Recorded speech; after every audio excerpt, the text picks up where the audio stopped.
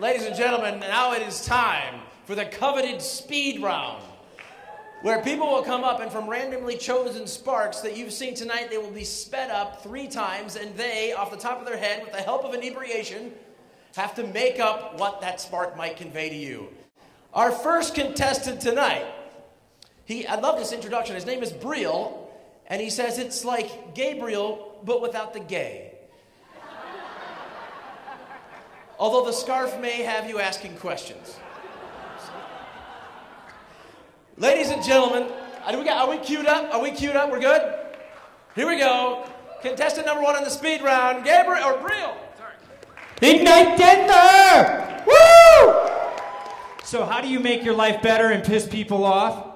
Well, things you gotta do, not to complicate things, make sure you wear clean underwear before you go to work.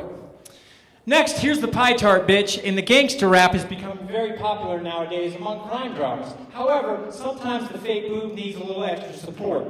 So we're suggesting the new super technique of stretching out the groin so you can achieve better sexual zen, and then this guy just sold out.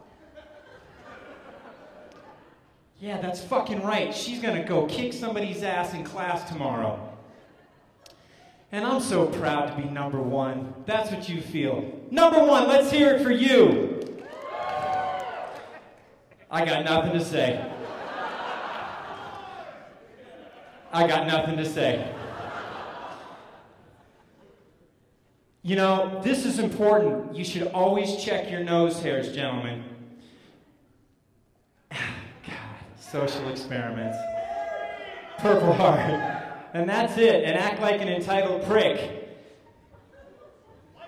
Of a needle. Email Ignite Denver. You know what? Ignite Denver, thank you so much for a very unique experience. Oh, we're still rolling. Facebook.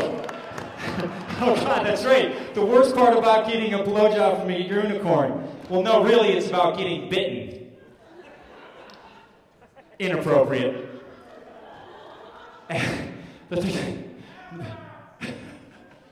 Half-ass! How about a full ass? A nice round, perky, juicy. See, he's saying if she had a rounder, perkier ass, she wouldn't be upset. Awesome. Contestant 2, thank you for your time.